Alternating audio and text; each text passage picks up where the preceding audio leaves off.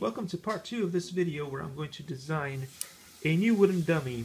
That's the basic wooden dummy that everybody knows and loves. It's your typical sort of tree shaped. You got your round tree trunk here, and that's your basic wooden dummy. And then you have some hands can't really see it that are coming out from here. Okay, that's why you have kids, so they can help you make sure that the video is running the way it should. anyway, so you'll have some hands coming out from there. Of course, these are bad proportions because a wooden dummy tends to be a lot longer and taller to accommodate more kinds of people. If you're tall, short, everybody can sort of use the wooden dummy. They make these things for that. And sometimes they'll have padded areas, like here in between, they'll have padded areas. Likey.